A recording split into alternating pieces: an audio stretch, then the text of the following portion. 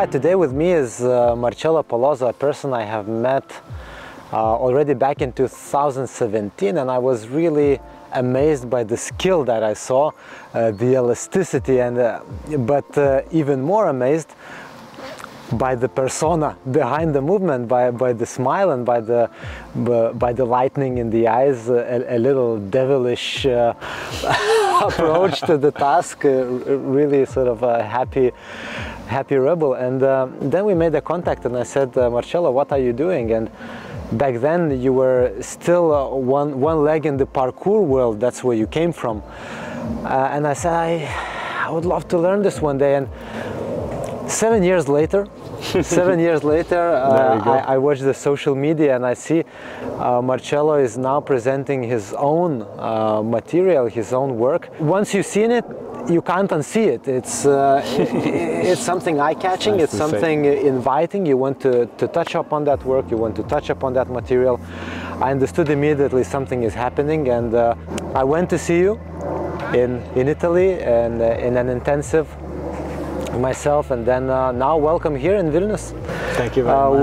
Working here with our community, trying out your methodologies on us, and us being able to work a little bit on what you call environmental practice. So Marcello, first of all, welcome to Vilnius, a beautiful place which you have never heard of. No, I've never heard. I mean, I really didn't expect, but it's truly a fantastic place. Both from the natural, the urban surroundings, the vibes that you get, the atmosphere, yeah, and the people. This is very unique. I know it was a very pleasant surprise overall. So welcome. I must say, before we started this workshop, I had to scout around the town and look for the rails, to look for the walls, to look for various kinds of things that you sent me a list of. And I started seeing Vilnius myself in another way, the way I didn't see this town before. This happened because you introduced the theme, environmental practice. I was once again taken out of my studio into the environment we live in. Tell me a little bit about what this environmental practice is and where does it come from? So first of all, the environmental movement practice is a discipline that comes and emerges out of the understanding that we have always been somewhat in a relationship with the rest of our surroundings. We do not exist in a vacuum. And I believe the fundamental essence of every phenomena is not the phenomena itself, but it's the relationship that it starts to build with everything that is there. So either another body, like your own body, the environment, and the inner, in a way, manifestation of the psyche. Now, from this understanding, it's obvious that if you want to work on self-development and self-growth, you need to go out there and expose yourself to a lot of different scenarios. Because if you stay into this dark room and you think you're going to experience life from there, you're very delusional. So out of this understanding, I started to craft a series of platforms and processes for the sake of developing this physical literacy, yes, that were not present. And I do so through the eyes of movement, and not, of course, just through the eyes of, I don't know, like the anthropologist that would go there and would say, yeah, this is, for example, a known place and we need to inject some meaning into it by doing some kind of an activity, but I don't know what. No, we know precisely what we're doing. It's like we are working with the body and through the body, and we are discovering with it. So we are interested for sure in observing the environment, changing the way we view it, and then experiencing ourselves through it. But at the same time, we are also interested in allowing it to change us. No? So, which is something that changes, because, for example, the person that goes to do mountaineering would go out in the mountain and climb the mountain just by itself. He would always need to go there and be immersed in that specific environment. Instead, we are trying to do this in every situation possible. Like for example, in the city, we try to subvert the meanings that the places have, and because they're so available, we use them. We use them for movement development, for perceiving life differently, and also to live the daily life in a more authentic and vibrant way. But even on the level of training, actually, training the physical capacities, when you introduce the viewpoint that you know, we have to go out there and try things on the real walls, on the real rails, it brings the question of yeah, in the fitness world and in the training world, how do we choose our goals, right? Because we have so much of sports or training activities which seem to be circling in this never-ending circle of always preparing for something, but actually now here we are really exercising the skill. We are climbing on top of that wall, or we are engaging in the creative communication through the rail. Yes. Yeah, totally. Look, for me, this is essential. When I'm setting some goals and setting some directions, I look at what can be potentially the most open field for our development and our exploration. That is, for example, if I do some work on a bar and I work towards certain goals like a front lever, a back lever, or things like this, eventually they will hit, they are just autotelic, so they stay there. No, like you reach the front lever, good, nice, you did maybe an interesting process there, but then you're never going to use it again unless you do a front lever, right? Instead, if you start to go out and you go into the different environments and you start to develop certain skills that then will represent themselves, then there you can really start to develop the full complexity of human movement. Like, so for example, it would make total sense to me to go out and to train how do I traverse a wall, how do I climb on top of it, how do I go down, how do I train my strength, how do I train movement intelligence rather than, you know, dexterity on top of the wall, how do I craft motor problems, how do I see it, right? Because then in there I can create improvisational scenarios, free association combinations of the different elements, and then it will, in a way, all the little goals that I start to craft for myself, I will continue to put in a bag that I continue to use. Two things that we are having here with this kind of practice. One is I become able to overcome the obstacle, right? So that's one thing which is already coming into me, giving me joy and self confidence. But there's another thing which you're bringing in. Let's make the wall, or let's make the rail, or some other kind of setting, the water, for example, that you do. Let's make it into my training playground, which means that the movement part, or the complexity part, or the development of a human being is still there, because I might learn to overcome the wall, or I might learn to swim, but does it really mean that I'm actually diving into all the various possibilities? So I think this is really something you stepped on. Yeah, I believe this is something new that I wanted to introduce, because I noticed that what is important is to actually manage to create complexity out of us, no? Like to create. But in order to create, you don't have to have an immense complexity in space. So actually you go to certain scenarios that have constraints. Yeah, so like for example, you go to a simple sidewalk. No? Okay, sidewalk. For example, yeah. This we find everywhere. But we everywhere. Okay, like a little step in the sidewalk. And it's for free. It's for free, it's everywhere, right? It's everywhere. Everyone can have it. And then in there, you start to activate the imagination. It's like the kid with a straw. And I leave the kid with a straw, close the door, put a camera, and then there you will see creativity. You will see the beauty of the human mind, right? So you go to certain specific platforms in the environment, like I choose the staircases, some steps, some just the ground with some shapes drawn on it with chalk, a wall, a bar, like a vertical and a horizontal bar. And instead of creating, like instead of facing the complexity that is already there, we craft it. Yeah. And then out of this crafting, eventually we observe all the degrees of freedom that are present, all the intricacies of motor control, all the possible coordinations installed inside the body.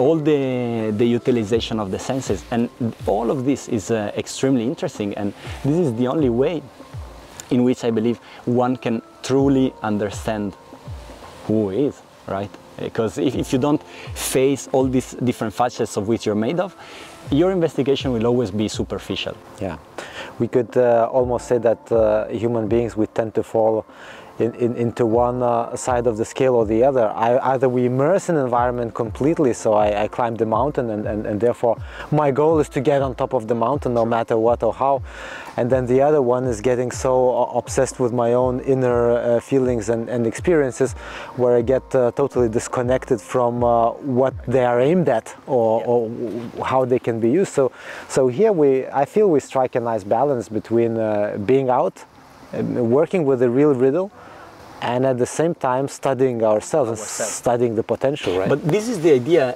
that's why environmental movement practice in a way, no? Because environmental practice alone would be, for example, you go out and you hike in the forest, right? And then the movement practice is you can be in the studio, you can be everywhere. But the environmental movement practice, then it creates this connection. So it's just, I'm interested in the body because, let's be clear, of course I'm interested into all the, whatever I can become, in all the potentials, in the discoveries of the self. But at the same time, I realize also that if we manage to get to this point, it is because we were constantly being influenced by the dynamical systems that are present. No? Therefore, we go to these systems, but pointing the eyes inwards. Right? So, and we constantly have these interrelations, and through this vibration, like not allowing us to get completely drawn on one end or the other, then there is an immense growth. And like any field that is attempting to do this, it requires a lot of sensitivity, and it feels like a dance, right? You know, I remember in Rome, it was a hot summer, I must admit. Okay, we were dying in the sauna. But anyway, you said what can be better, you know, we are outside here with the wind in our hair, and we are creating all these possible variations around this abstract object. And then the thought came to me, yes, actually, as human beings, we don't have a set goal for life, right? Nobody told us what life is or what it's for. And in a way, you could say probably the goal is to get connected to where we are, to a place where we are, to get connected to yourself, so to say, not to live in this virtual world of language or imagery on the screen of the phone, to get here. Mm-hmm. And to start feeling like this creativity and the possibilities are starting to come. Yes. So it was a beautiful moment. Yeah, big time. And also I believe because in a way meaning is something that we assign and we create and we craft. So in a way we always want to find the best places and the best settings for us to continue to experience, right, the totality of life, all the different flavors, and at the same time continuing to discover. Right, and there is where the balance is struck, you know. And another thing is that meaning, in a way, comes from this idea of also making sense. Right. Again, I go back to this idea of the senses. Making sense means that your perceptions matter. Therefore, you need to continue to immerse in a situation that gives you a lot of different stimuli. No, and out of all these stimuli, then you start to understand the world. When do we start to make sense? When do we start? When we are babies, no? Like we come out and then we use the language of hearing, seeing, tasting, smelling, yeah, and the kinesthetic sense to start to create meaning in our lives. So the more you can perceive and the more you can be exposed to life, to the various environments and so forth, the more you will actually have meaning. I sometimes ask myself this question, not sometimes, actually every day, over and over again. What is it that we're doing here? What's really the goal? And I come up with words, the self-discovery, the development, advancing the potential of the human being. Maybe it's a next step in evolution. Yeah, but ultimately, if I try to wrap it all up, I would say that we are working on meaning of life. Because meaning is not something in the language, just like you say. Yeah. It has something to do with the senses, it has something to do with the body and the way we operate, physically operate in this world. Because if we are physically not there, we are not there, we are dead. We're finished, right? Yes, so, for sure. so to be is to be physically here, yes. in close proximity. I cannot have a lover and connect on Zoom. And not yet. I hope. No, okay. Yeah, I hope it continues. But No. you know, in the world where you know we are increasingly developing technologies, and we could say that AI ultimately will take over everything a human being can do these days. You know, Yuval Harari, he says, you know, we are facing the age of useless human beings. At some point, we will have no work to do. And we will be able to have enough food on the table just by advancement of the technologies. Then we will really come to the question, what is my life for? I don't have children to feed. I don't have to follow my daily requirements of doing this and that job. What is it for me to do? I will have to really come back to this physical existence, reality and existence, and to ask once again, what does it mean to be in this physical reality? Do I have a depth of perception? Do I have a sense of the senses, so to say? And I think somewhat what we are doing here is really bringing back the meaning to our lives by becoming embodied again. 100%. Also, I wanted to point another little direction that came to mind as you were talking, which is, you know, you said one of the fundamental things that we're doing here is also the connection. But what kind of connection and how do we do this? What is in common between all the various systems in the universe? You know, like from the microscopic system to the Laniakia, no? Like the most possible large part of the universe. I believe it to be a certain synergy, like a certain harmony. And this refinement of harmony that we can find if we look inside the body. The body is harmony. It's like if harmony is gone, you're dead. No, as you were saying. Yeah. Harmony is gone, is dead. So a big part of what we're doing, we are working towards creating these synergies towards the other people, towards ourselves, towards this beautiful practice in which we are immersed. And you are working through this in this harmony in all sorts of ways. Yeah. And the more the practice is refined, the more it will allow for this to happen. So either on the level of me and you working on a new skill together, but also when you're working on your own body, no? Yeah, like today we just noticed the rain is upon us. Yeah, even today we had this beautiful exercise for the eyes. Something you don't train in the gym, something that probably very few disciplines engage, the sports disciplines or training disciplines engage as something to pay attention to. Or even the articulation of the foot, or even the articulation of the hands, or the inner ear and the balance, some subtle things that we have in our organism. Or you mentioned the examples of how, you know, crazy human beings, they can get in touch with their senses and with their bodies and do the things unimaginable. The escapologists, or you know, the monks that can increase their body temperature, or can shrink their bodies and get in the tube, like you mentioned, right? Yeah. So I was just thinking, you know, the potential is there, an unused potential.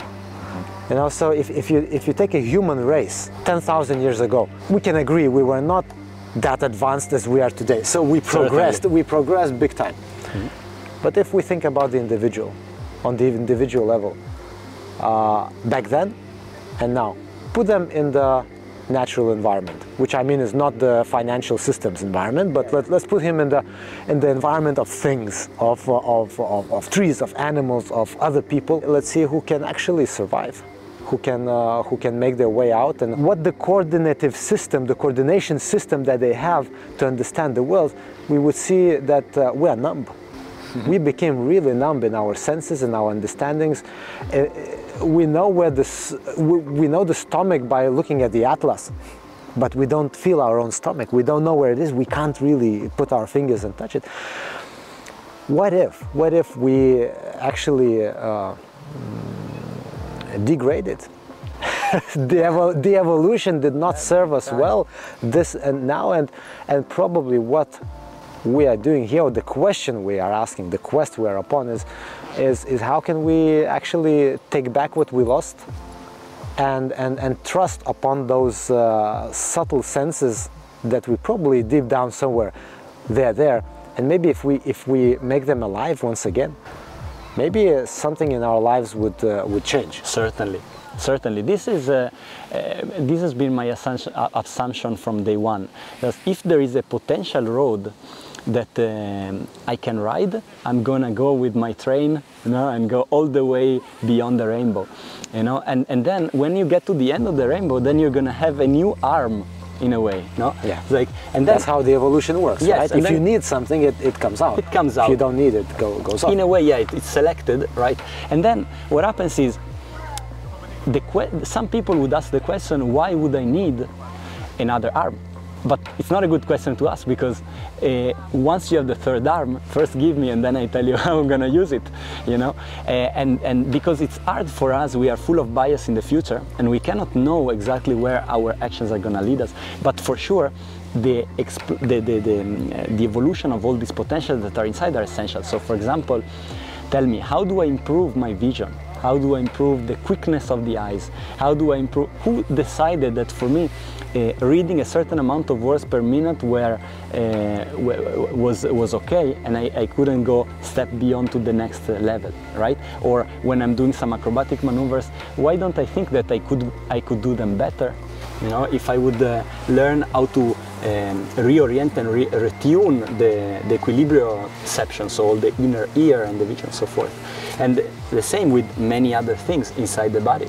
It's amazing. As kids, we learn so many things, and we learn to put ourselves out in this world, to orient and to work with the different objects and to communicate with people, first of all physically, but then we reach a certain threshold where we think it's okay, it's done. Yeah. And there's nothing else to do. Now I can get from my car to the shop and back, or from point A to B, I can walk. But did I really use the potential of walking coordination? Did I develop it to the fullest, and where is the limit?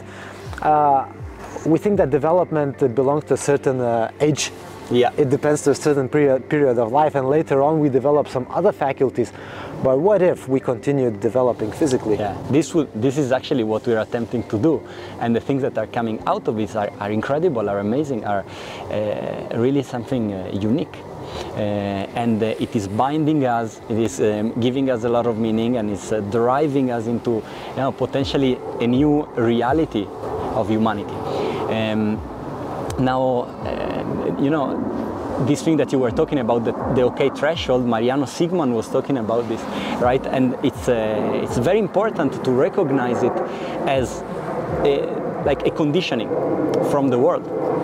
Somebody said that this is fine and that is not, and then this, as we were kids, it was absorbed as just a generalization that we've done, and then this became automatic, and we forgot about asking this question. Is like, where else can it go? Yeah, like okay, we have the regular sports, but what if there is something else? Like, nobody asks this question anymore, because kind of all the society is driving you precisely to one point rather than another point, right? And what we are challenging here is this process is just saying, okay, but who installed this belief system inside of me, and why don't we just continue to develop physically or mentally, yeah? Or why don't I try to become more dexterous? Or what happens if I close my eyes and now I'm gonna walk around town using echolocation for 2 years? So I just click my tongue and I map space by listening to sounds and shadows of sound. Yes, it's incredible. Where this is going to lead you, how much it is going to expand your perceptions, it's untapped. And precisely what we are attempting to do here, no, is going into the map and saying, well, look, it's dark. Now, this is the flashlight. Let's attempt to now shed a bit of light there. And many times, what happens if you were looking for an island and you find, just another piece of the sea that is not giving you much. But sometimes you find an island, and on top of it, an amazing treasure. Exactly. So You know, there might be people here watching us, and if they have survived until this yes, point, maybe. if you're still here, if you're listening to us, let's get to the more down-to-earth part of this conversation. So we are in the process, or the process of education. We are in the educational process of human development through the body, through movement. So number one thing to say is that it's not only about training, it's not only about getting body fit or lose weight or reach some parameters, it's about the development of a human being to probably the next evolutional step. But now, down to earth, so what are those first steps that you would recommend, or where would you start? Because you started somewhere at some point, and now you are driving around, well, hopefully driving, but probably flying around the world, yeah. and teaching what you have to offer. What is it that you suggest people to do, actually? Okay, yeah, this is a powerful question. Well, first of all, I want to disconnect a bit from the fitness mentality, no? Like that many people are doing, you know, like where do you want to start? Well, first of all, you start from your capacity. You know, like you are not strong enough, you're not powerful enough, you're not. But actually, we just said we are more interested in the complexity, in the dexterity, no? In how do we solve the problem. So this stuff can be started from day one. So instead of going and isolating everything to the microscopic bit, like trying to take table salt and then going to the grain and then eventually it's breaking it down to the point where it's not salt anymore, it's now Na and Cl, right? What we do, we work with this more fractal approach, no? So from a large field, we go back to the minimal constituent, which are still certain skills, which are still certain situations, no? So I would say, where should people start? Well, first of all, to install a series of these platforms and fractals, and then work directly upon them. So for example, and to making sure that the flavors of all these fractals are present. Now I'm gonna get more concrete. Yeah, examples, yes. Please. Examples. For example, you want to develop ways to displace in space. So getting better in climbing, getting better in moving and in around, like so in complex athleticism. And then you want to get better at maintaining your position, so balancing. And then you want to get better at swimming and navigating inside an aquatic environment. Let's say, no, you have a few of these. So we touched upon something that is more, you know, like you know, like in a way more upper body than lower body, than something that puts everything together. So all throughout your week you can have something. Let's say you can work a little bit on the climbing maneuvers, a little bit on athleticism, a little bit into the water, and then a little bit more in acrobatics. Now, even more in detail, what happens is, well, climbing where? Okay, so I would suggest, instead of going out into the mountains, you go out, and probably, like most people are living in a city, right? So you go out and you find a wall, and then you learn how to traverse a wall. For example, can you go like 5 steps and back, yeah, just hanging on a wall? And then can you learn how to climb on top of a wall? Can you pull yourself up? Can you traverse while you are in a support position, yes, on this wall? And then this for what concerns climbing, for example. And then we would go more into, I don't know, the athleticism. So I would say people should start more from the coordinations. Okay, how do I coordinate the various body parts when I'm initiating a run, when I'm walking, no? When I'm interacting with the partner? And the way I do it, usually I start people from a little stencil in a way on the ground, the shablon. There are some, let's say, markings on the ground, similar to hopscotch, right? But three-dimensional in space, where people have to hop in all these little points, and they have to be careful, and they have to be accurate, and they have to be quick, and they start to develop this footwork. It somewhat reminds of probably trail running, where yeah, you go fast, but only as fast as you can still cognitively perceive what's going on under your feet. So it's not only strength and endurance, it's also cognitive capacity to judge the environment. Right? Judge the environment, exactly. And then if you want to continue to develop your balance skills, it's like, for example, can you stand on a rail? This is a very nice practice, because it's very much binary. So it's just, if you make a mistake, you're down, no? And this of course creates a lot of good responses in the system, because once you start to get the hang of it, like how do I actually manage to hold myself up here, then you start to get the satisfaction, and then you want to go back, right? And then this is also very powerful for the self, right? And you're starting to gaining all these skills, and then the same rail can be used as a bridge into some acrobatic maneuvers, right? And so forth, and you know, and then you go to the pool and you learn how to swim. What, of course, like it's hard to just give like protocols like this, exactly. No?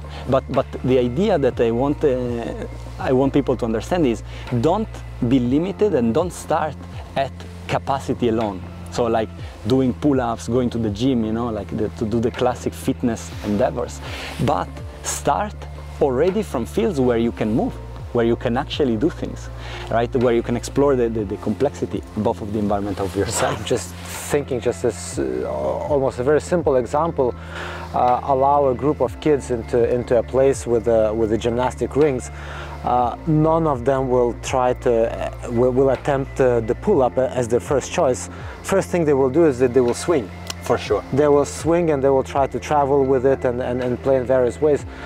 And this is what I'm learning from you, is to see that, you know, the bar is not primarily for doing the pull-ups. You can do the variety of things on it. All sorts of things. You can use your legs, and then the fitness mentality would say, yeah, but the one-arm chin is really the etalon you want to achieve.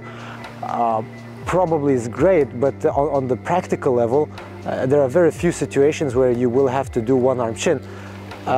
In most situations, you can use another arm, or you can use your legs, unless you don't have them. But then you're lighter. Then you're lighter. Nice. Yeah, of course. You don't have to pull so hard. You know, I'm just thinking, you know, learning to use what you have, isn't it more important than actually building capacity alone? Yes, totally. Building the intellect of this body, so to say. Yeah, it's like, you know, this morning I was mentioning, like, imagine you're a kid. What is the first thing you do? You just learn to stand up, and now you start to squat. It's just, no, it's not gonna happen. The next thing is gonna be the ones to start to walk. So the first time you hang on a bar, well, first time you hang. And also you explore what you can do while you're hanging. So you brachiate. Yeah? And then, which is in essence the locomotions happening in a suspensory behavior. This is how they are named in the animal kingdom, right? And then how do you swing? Yeah, so I would go from hanging, brachiation, swinging, that's where I start. Or how do I climb a bar? And then later on, when you feel you're being limited by your capacities in some form, then I'm going to work on it. But I don't start there. This idea of having the fundamentals now that you must all the time reach, and until you're there, you cannot continue to pursue other things, it's off, because I can. This is like, how do I know? Because I can. Because if we put somebody in definition, this is what the push-up looks like. Yeah. 60, maybe 70% of the population will say, I can't do this. It's not possible for me. The push-up is not for me. But actually, every human being can resist the gravity. Yeah. And there are so many ways to resist it. So, very nice. So if we approach it with the idea of what are all the creative and interesting ways, difficult and easy ways to resist gravity, everybody's in. Everybody's participating. Yeah. Nobody's out. So then the physical engagement in the world becomes so much more open to everybody. Yeah. So I'm thinking that the fitness approach, what it did, the training approach, what we had in schools, the abs, the abs work, the push-ups, the squats, the pulls, they made our understanding of physical engagement in the world so limited, and we got disconnected people started saying things like, I hate sports, I hate physical activity, I hate to move, it's not possible. Yeah, it's not possible. It's cultural. Yeah, it's also, I hate it, you know, as if I just need to stay there. And my practice is I do push-ups all the time. Just, wow, what a crazy thing to do, right? Being a human is so much vaster, larger than this, right?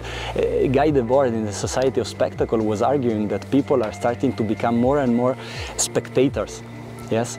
And this is a great point that you're making, is we need to make people participants, and everyone can be participants in the games. We don't want to have some games that are so hard nobody can join. We want to have everyone in, and let me tell you, once you're in the game, you want to continue playing. But if you didn't find the entry point, then eventually you're gonna have, you will not even imagine what is there for you.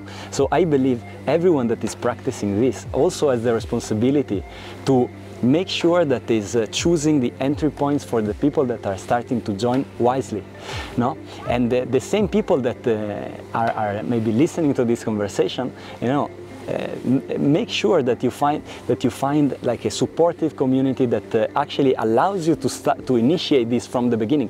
Just if you didn't move in the first 10 minutes of what you're doing, something is off. No? Like maybe you're moving the spine, maybe you're doing a little climb, maybe you are working on your footwork, maybe you're any of this. This is all good signs that you are practicing something similar to us. Whereas, if instead the first thing you do is tell you, like now we're gonna work on doing pull-ups and push-ups and squats, and this is not what we are doing. One thing maybe to clarify a little bit here is we are all well aware what kind of body response does the classical push-up provoke, or the classical pull-up. And the abs work, it invites certain response of the body and builds certain structure and shape.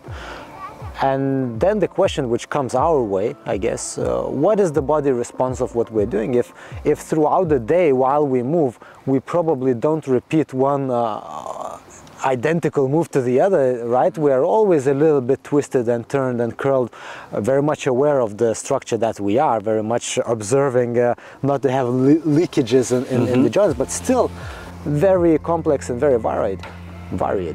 Yeah. So what kind of body response does that invite? What would you say? Yeah, I would say, if you behave, humans have this incredible capacity for adaptability, right? So if you move like a fluid, you will become a fluid. Right? If you move like a solid, you will become a rock. No? If you decide to move like air, you're gonna be a rush of wind. No? If you become, and this thing, if you... But what if you do it all? What if you do it all? Then what happens is that you can have this immense variety of elemental aspects. If we stay on the same analogy, which means which is more in line with the totality of the being that we are. Because I am not a bodybuilder, for example, or in a way I'm not, let's say, on the same. So I'm not a rock, no. But I'm also not just an elastic band. But I'm also not something that behaves like a padding. I'm all of these things at once, together with the governing mind that can also switch between the different states, that is plastic, that can respond to any kind of stimulus that is out there. And then through this, there is this sense, the sensation of bliss. It feels good. How do I know that this is potentially something that, we are aiming in a powerful direction? Because you go through all these flavors, you come out of the tsunami, and then you're crashing on the bed at the end of the day. It's like, wow, what a day, and you want to have this sensation I want to have this sensation till the end of my life. This will mean I lived a life that, was worth living. And I get to the end, I say, wow, boom. Okay, and I'm ready to pass it on. Yeah, just want to put an emphasis on that. We're sitting here close by the river on this log, and people are walking by, and I guess nobody will say that the two fitness trainers are in the conversation here. we look like just a normal human beings. Yes. Our muscles are not somewhat out there. Look, it's a little stick.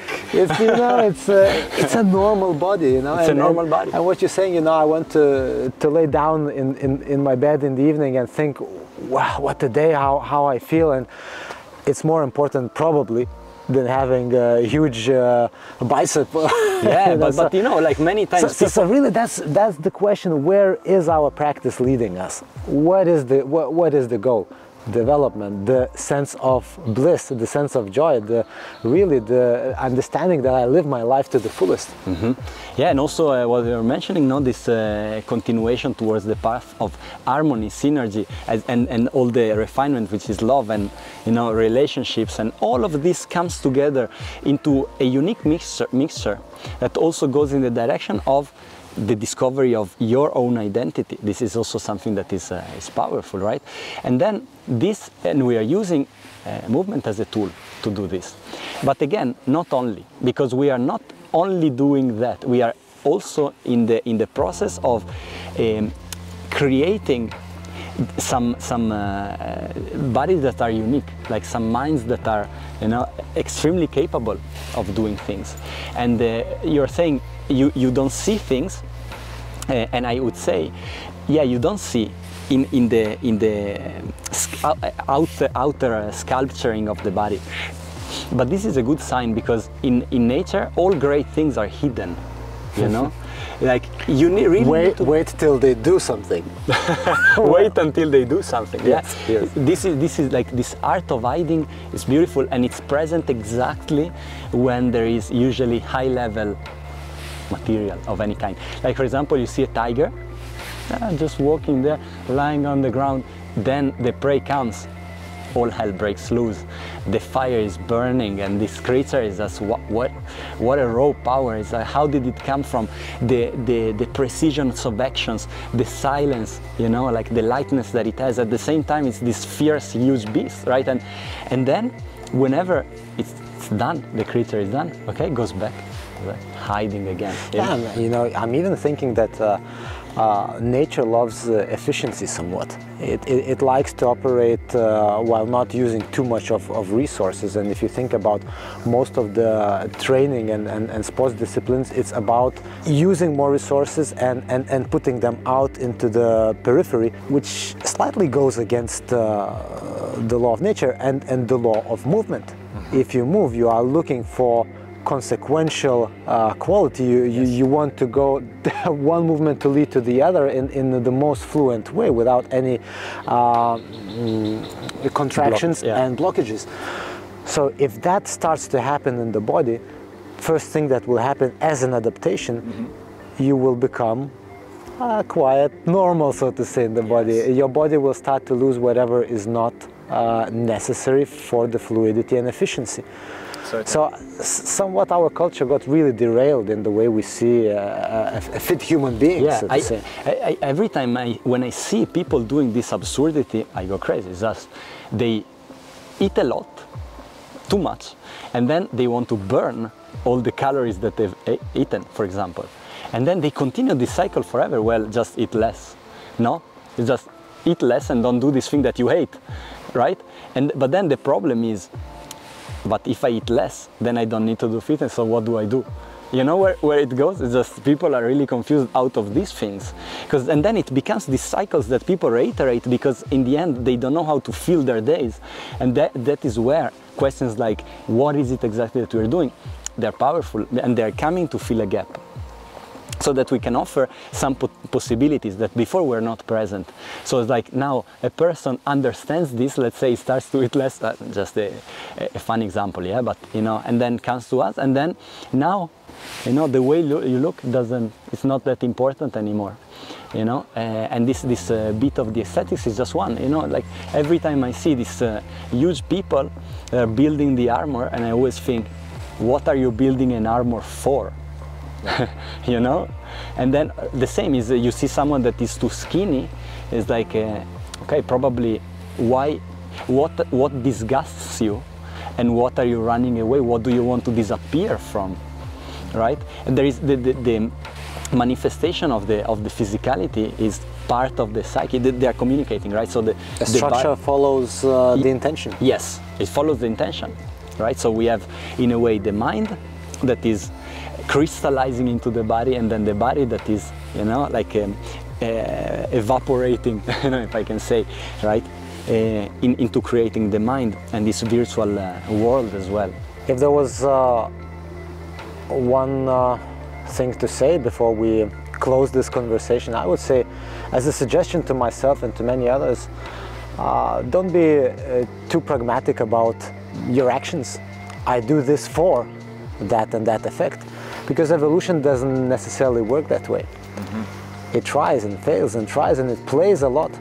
Go out there and play. Go out, choose your playground and explore, and eventually, if you are interested, you will become interesting. Something will start to appear out of your research, out of your life. You'll get fulfilled by your own interest, by your own explorations, and you will be alive. You will enjoy just being human, just being physical. What would you say to No. First of all, I agree 100%. It's just you want to stay in a place where enthusiasm is high. You know, you can find this through play, through things that give you joy, through the interaction with that. You know, through in various endeavors. But this enthusiasm creates spontaneity, and then from spontaneity you create authenticity, and nothing can disrupt this process. You are in a golden bowl, you know, like in a golden bubble. Nobody can penetrate it. Becoming who you are. Who you are. Yeah. That's the thing, and nobody can take away who I am. Now, with this in mind, I have the highest of the powers, right? So this is absolutely essential. And then regarding going out there and playing, for sure, we became so serious about everything that we are doing. Everything, you know, it's just it needs to be precisely this and that. You know, many times I walk and I'm doing my thing, maybe close to a rail. Yes, I'm exploring and I'm doing certain maneuvers on the rail, and somebody comes and really wants to know, but what is this? Is this, you know, it's a particular dance that you're doing? Is this? Why do you want to define this? No, leave a little door open in the definition, because the definition, what it is creating some terms, no? Like some terms, which are in essence some lines that you're drawing around yourself. But if you leave a little door open, then you can also get out there and see that maybe what you thought was everything that is present is actually just a little room inside the house, and the house is on a hill, and then the hill is connected to a mountain, and then you start your actual process, right? Let's stay curious about who we can become, or who we are becoming every day, and with each action and exploration we venture upon. Marcello, thank you very much for this beautiful conversation, and thank you for coming to Vilnius and sharing what you do with our community here so openly, so open-heartedly. Yeah, no, it was really beautiful. Thanks for inviting me. Also the community, no, it was great. I can see all the work that you're doing, like the people coming with the dreamy eyes, which is something that you don't see often. Not because I came, it's just because they're interested in this, right? And it is a great sign that the work is being done well. You know, when they come, like kids, you know, like ready to go, as you were saying, like with the full exploration. And then this is where all the good directions, all the good journeys start. So thank you again for inviting me and for being such a great host. Very nice, thank you.